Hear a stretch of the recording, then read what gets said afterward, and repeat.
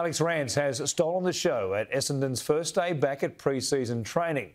The Premiership Tiger joined in with the Bombers youngsters who returned to the club ahead of schedule to get the jump on season 2022.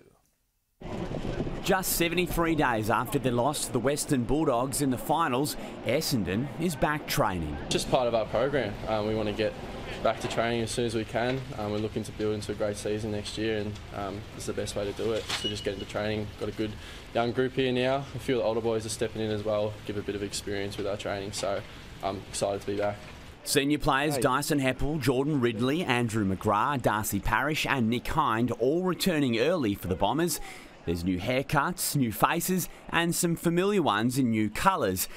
Rance. Yeah, he's awesome. It was great to meet him today. Obviously an incredible player during his career. It's great to have him out on the track. He's a great voice. Obviously so experienced. He's got a lot of knowledge to pass down to us young fellas, and he's going to be working with us closely, so that's an awesome thing for us.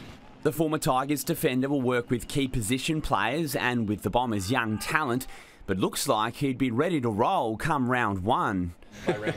He's probably capable, he's that good, but nah, he's working as a part-time coach for us.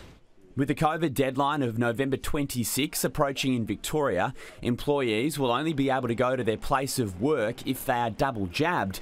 It sounds like that won't be an issue at Essendon. From as far as I know, I think they are, but I know I'm double vaxxed, and well, it's not my place to comment. I don't really know the information, but I think so.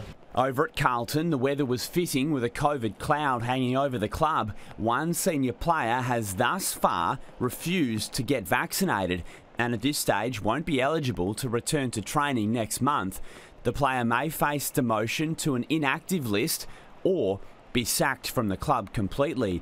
At Hawthorn, Finn McGuinness has tested positive for COVID-19. He went to training on Monday before developing symptoms and testing positive on Tuesday.